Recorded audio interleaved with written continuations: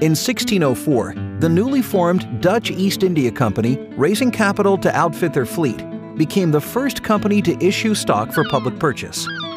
In 2014, 273 companies did the same, holding an initial public offering, or IPO, to offer shares in the company to the public.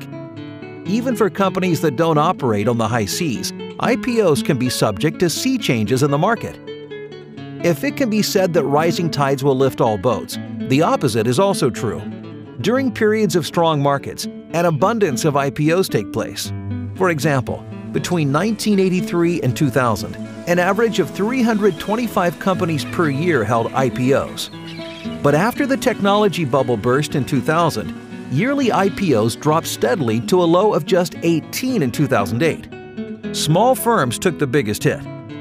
Many factors are cited for this decrease, but the cause might simply be that smaller firms chose other ways to raise money in a volatile stock market, leaving larger firms as the only IPOs brave enough to set sail. The seas of the market are constantly shifting, and whether the Good Ship IPO can set sail may depend heavily on the tides.